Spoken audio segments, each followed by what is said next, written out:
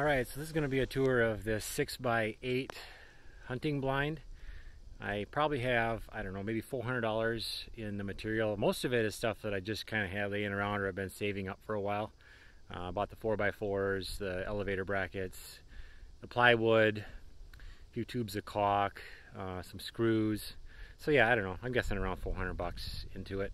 I don't really have plans. I just winged it as I went along, drew up kind of a little sketch, but it was pretty rough.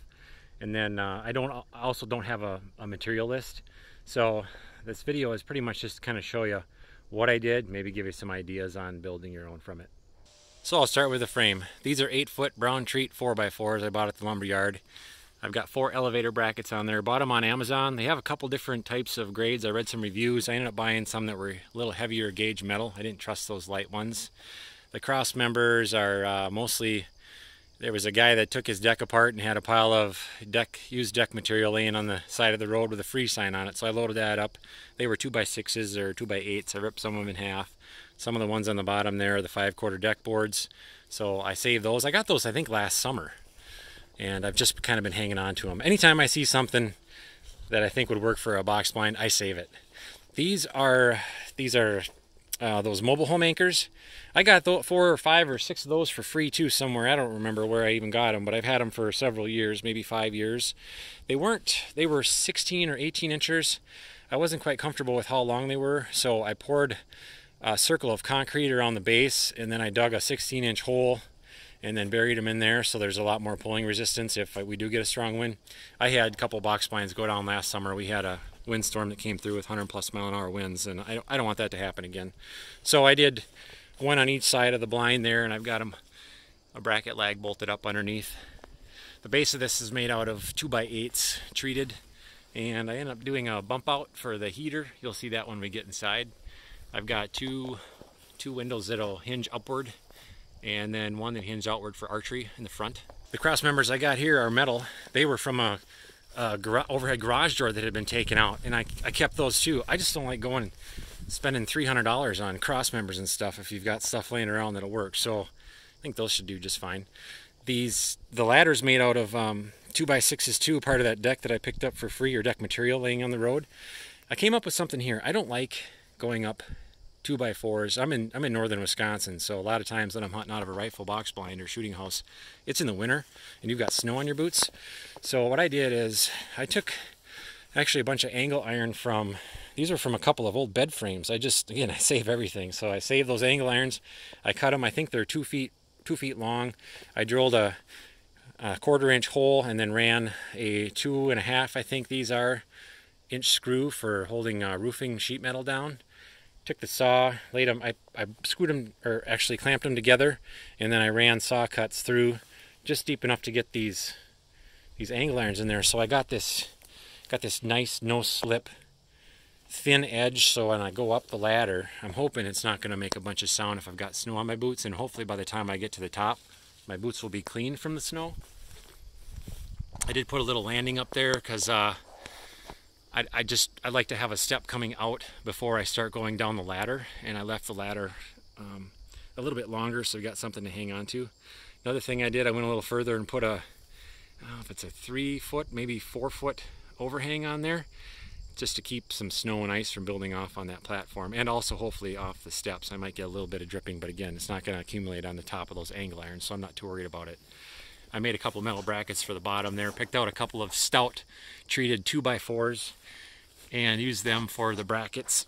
Here's a closer look at those brackets or gussets. I've got them bolted through down there, and also I've got one bolt on the top. This is just tin. Oh, I got the roof tin too, free from a friend. His shed blew apart in that storm, so he had an insurance claim, had a bunch of used tin left over. So that's on the roof and on the porch roof also. This door, found that laying in the middle of the road. I think it's from a mobile home. It was pretty short, and maybe a 32-inch door. That was perfect for this. So it was white, but I painted it brown. Then on the inside, as you can see from the outside, I've got the 2 windows, big windows on the wall that flip up. I'm kind of looking into a northwest view into my food plot here, about a 3 or 4 acre cornfield, and then I've got some brassicas on the back side. I took some heavy landscape fabric, and stapled them to the top so that I've got some sort of a shade so I can sit and look right about like this and not be blinded by the sun from the sky. And if it's cold and windy, I don't have to have these windows open. I've got these little turn knobs made out of, I think, 1/2-inch PVC pipe that I cut. Got rare earth magnets on the windows, so all I got to do is flip that up and it stays up like that. And then I can hunt and shoot. If it's not windy, I'm going to leave them open, but I hate getting hit in the face by a wind, especially if it's in late November, which is when our gun season is. Painted everything flat black, at least what you can see from the outside. I did end up putting, before I put these walls on, I just ended up, I had some leftover roof felt or tar paper, so I stapled that onto the inside of my plywood before I put it on the walls, and also the OSB. Before I put it on the ceiling, I stapled it so I didn't have to do all that painting.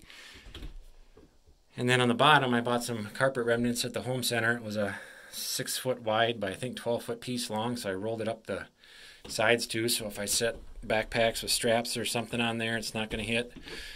I wrapped it around the 2x4s so that I don't kick it with my boots and make a bunch of racket. Heater cubbies down there. I'm going to put a battery from my boat in here once I winterize the boat. And so I've got a couple little clips and a cord running up. Bought a $12 fan on Amazon so that I don't get my windows fogged up. I did put some Rain-X on these glass windows too, so that hopefully that'll help. Got a couple vents, one on each end. It's aluminum soffit vent or something. You can buy them for about $2 a piece. They come in 3 louvered sections. I cut them apart, used just one. I still have one left over for this. I guess I didn't show the center window here for archery, but if you've seen any of my other videos on building octagon or vertical window blinds or my octagon blind build, it's kind of the same concept. I got 3 hinges on there. That one swings open. Got the garage door stop down there to help keep the weather out. I did go with pretty good size overhangs on this box blind too, just to help keep water away from my windows. And then I got it set up so that I can have 2 office chairs. Those are from my ice shack, so when hunting season's over, I'll take them out and put them back in my ice fishing shanty. Got a transmission fluid funnel there screwed to the wall with a old piece of hose going down. You know what that's for. I don't put a bury a bucket or put anything in the ground. I just leave it go outside. I think that you just don't get the smell if you don't have it in a barrel underground. And also, I personally don't think that urine has an effect on, I just don't think it bothers deer. That's my personal opinion. I guess it's debatable, but anyway, here's the view. I've got 4 rows of evergreens coming in. That'll hopefully be a screen from the neighbor's field to the south here. Cornfield's all set up. Brassicas back there. I've also got oats, beans, and peas and winter rye on a half acre, 3/4 of an acre of that, besides the brassicas. All the bedding is hopefully from the north here, so I can't wait to hunt out of this thing. I think it's going to be pretty good. I guess if you watched it this far and you want a little more detail, this too here is that garage door stop that I used on the windows. I did put a ledge all the way around. This is a 3/4 inch board to hold the ceiling. This is some leftover LP trim from a building project. And so I really only have the garage door stop with the rubber flap on the bottom of these windows. Again, I had that big overhang on there, so I think that I'm going to be okay. I didn't need to put it on the sides and up underneath the top. So I just put it along the bottom of each window.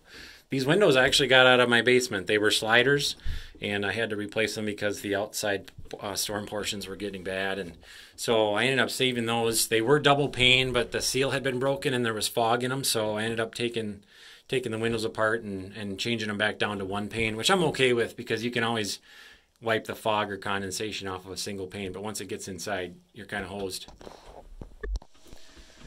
I screwed this rounded piece of 2x10, I think it was, that I cut out there so that you got an elbow rest if you're going to shoot. It's actually 260 yards to the far corner of my food plot back there, so it's going to need a steady rest if that's where the big buck is standing.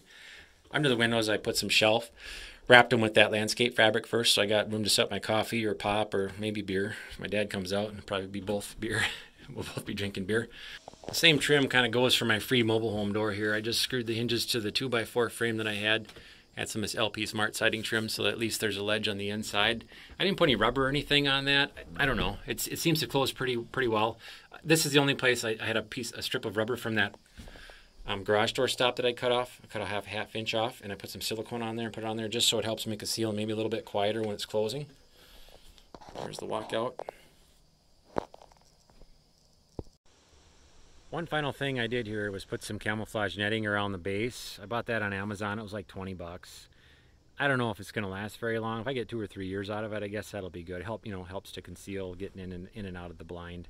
I stapled the heck out of it, so I think it's going to stay on there. I just don't know if it's going to hold together. One thing I forgot to mention earlier is that I elevated this with a help of a friend, of course. Thanks, Dave. And a skid steer. We had a skid steer with pallet forks on it. The skid steer reaches about 9 feet high, so that's why I went with these 8-foot poles. I didn't need to go any higher than that anyway. It's farther up I am, I think the more I got to climb a ladder and fall, or be seen from the deer that are out in the food plot.